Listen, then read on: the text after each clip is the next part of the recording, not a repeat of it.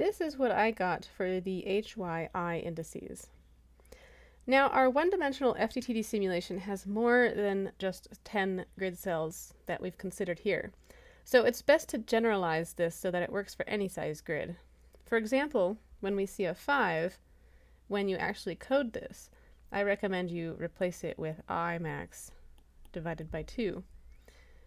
And then for 4, you can imagine we'd put I max divided by 2 minus 1, and so forth.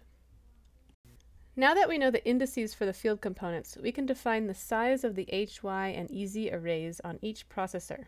For example, we can define the size of the HY array using allocate.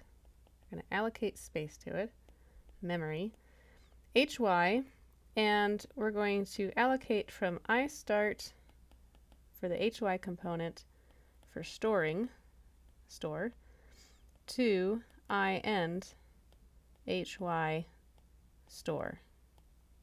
And you can do the same for EZ, or similarly for EZ. As each processor moves independently through the code, they will all read this line, and then they will create the HY array of the correct size for that processor based on how we have set these values of these variables on each processor.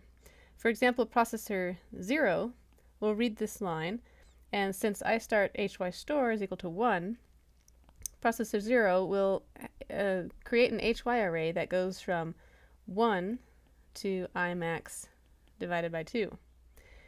And whereas processor 1 will get to this point of the code, it'll read this line, and it will define the HY array as going from I max divided by 2 to I max minus 1. Something else you should do is go to the EZ and HY regular updating loops and change the spatial do loops to only iterate over the indices of the field components that need to be updated.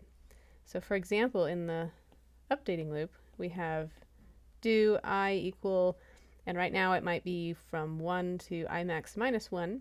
We need to replace that to only go from iStart HY update, the starting HY update index, to the iEnd HY update index. So here we'd have a regular HY update.